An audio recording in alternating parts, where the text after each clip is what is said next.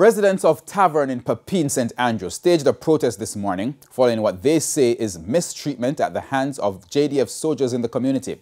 Cody and Barrett was in the area and now reports. Of the roadway leading to the Tavern Community Center were blocked by debris and objects were set ablaze by residents. The rage stems from what they say have been the constant harassment from JDF soldiers stationed in the area. They complain that things took an ugly turn Sunday night at a fundraising event. Although acknowledging that the gathering should not have been held, they insist the soldiers didn't seem to mind at first. 11 o'clock don't come as yet. You hear me? 11 o'clock don't come as yet. Them come at the party, we buy them 2 bottles of rum, and them they a drink with we. Them a drink with we and a flask with we.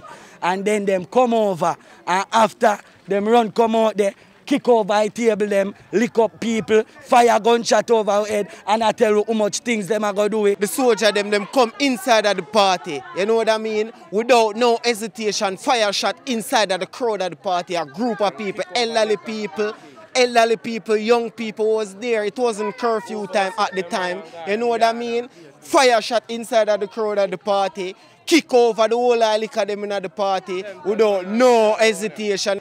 Residents have expressed frustration over what they say is brutality from soldiers in the community. They say they will continue to block the roadways until their plight is addressed. The residents want proper representation, and we're not getting that. We need better roads. We need access to internet, water, and so much other things here. We need jobs. We need job creation. The children in need of a homework center. All we can get from the community center is a soldier camp being placed there. That's ridiculous. Firefighters had to be called to prevent further damage. Meanwhile, the people also expressed concern about the use of the community center by the soldiers. Free Wi-Fi is here for the kids them here, and at the end of the day, the kids them cannot come over here as a community center in them community. We come to look work, and everybody work in the community, not everybody have it, baby. So at the end of the day, if the kids them can come over here and do them look online work and them something there, them are going to be interrupted by the same soldier them where come from, the same ghetto, know the fight and know the struggle. Cody and Barrett, TVJ News.